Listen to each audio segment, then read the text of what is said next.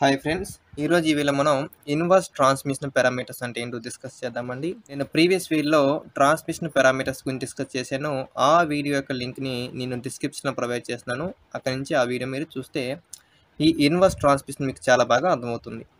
ఒకసారి చూడండి, ట్రాన్స్మిషన్ పారామీటర్స్లో ఏం చేసామంటే ఇన్పుట్ పోర్ట్ని మనం డిపెండెంట్గా తీసుకొని అవుట్పుట్ పోర్ట్ని ఇండిపెండెంట్గా కన్సిడర్ చేసుకుంటూ మనం ఏం చేసామంటే ఈ టీ పారామీటర్స్ కనుక్కున్నాం. సో ఇక మనకి ఏమంటున్నామంటే ఇన్వర్స్ టీ పారామీటర్స్ కాబట్టి ఇక్కడ ఏమవుతుందంటే టీ ఇన్వర్స్ పారామీటర్స్ కోసం మనం ఏం చేయాలంటే దీనికి రివర్స్ ఆపరేషన్ చేస్తాం. అంటే అవుట్పుట్ పోర్ట్ని మనం డిపెండెంట్గా కన్సిడర్ చేస్తాం, ఇన్పుట్ పోర్ట్ని మనం ఏం చేస్తామంటే ఇండిపెండెంట్గా కన్సిడర్ చేసుకుని వస్తాం. ఇక్కడ అవుట్పుట్ పోర్టు ఇన్పుట్ పోర్ట్లో ఉన్న వాల్యూస్ ఏంటంటే మనకి ఇన్పుట్ పోర్ట్లో ఉన్నటువంటి వాల్యూస్ వచ్చి మనకి వోల్టేజ్ V1, కరెంట్ I1. అలాగే అవుట్పుట్ పోర్ట్లో ఏమొస్తాయి మనకి వోల్టేజ్ V2, కరెంట్ I2. ఇవి మనకి అవుట్పుట్ పోర్ట్లో ఉంటాయి. అంటే ఇక మనం ఏం చేస్తున్నాం, V2, I2ని ఫ్రమ్ V1, I1 అని తీసుకొస్తున్నాం. అంటే ఇక మనకి V1 మైనస్ I1 అవుతుంది. ఓకేనా? అంటే ఇక మనకి ఆల్రెడీ టీ పారామీటర్ అంటే క్యాపిటల్ ఏ, capital B, capital C, capital D అనుకున్నాం కాబట్టి ఇక్కడ మనం ఇన్వర్స్ టీ కోసం ఏం చేస్తాం అంటే స్మాల్ ఏ, small B, small C, small D అనుకుంటాం. అంటే ఇవి మనకి స్మాల్ ఏబిసిడి పారామీటర్స్ అయితే ఈ మ్యాట్రిక్స్ ఫామ్లో ఉన్నటువంటి ఈక్వేషన్ ఫామ్లో వద్దామండి.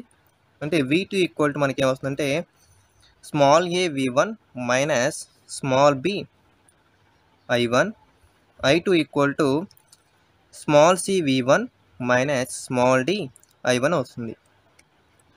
ఇక మనకి ఏ value, B value, C value, D value కావాలి. ఇక చూడండి, మనకి ఏ వాల్యూ కావాలంటే ఇక మనకి బి వాల్యూ మొత్తం 0 అవ్వాలి. అలాగే సి వాల్యూ కావాలంటే డి వాల్యూ మొత్తం 0 అవ్వాలి. బి కావాలంటే ఏ 0 చేయాలి, డి కావాలంటే సి 0 చేయాలి.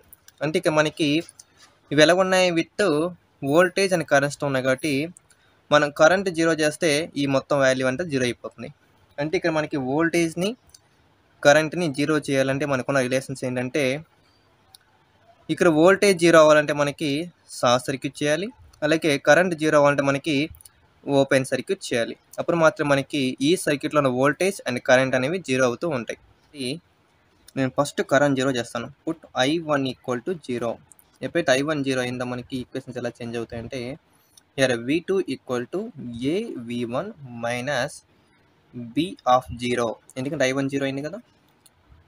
here V2 equal to A V1, small A equal to V2 by V1 at I1 equal to 0. దీన్ని మనం సెకండ్ ఈక్వేషన్లో కూడా మనం I1 0 చేస్తే కనుక I2 equal to CV1 minus D of 0. ఎందుకంటే ఇక్కడ I1 0 అయింది.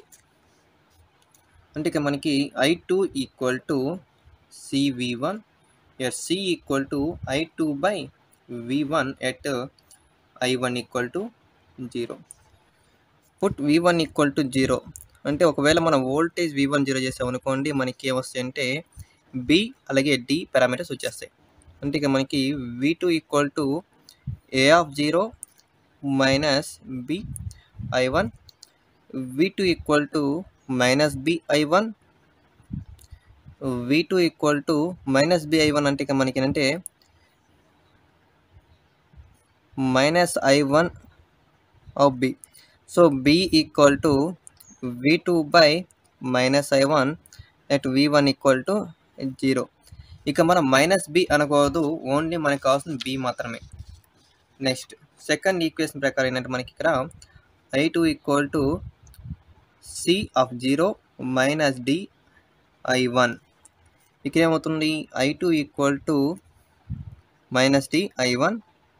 హియర్ D ఈక్వల్ టు ఏంటంటే I2 బై మైనస్ I1 అవుతుంది. That is V1 equal to 0. ఇక్కడ మొత్తం 4 పారామీటర్స్ ఏంటంటే ఏ, హియర్ ఏ ఈక్వల్ టు ఏంటి మనకి V2 by V1 at I1 equal to 0.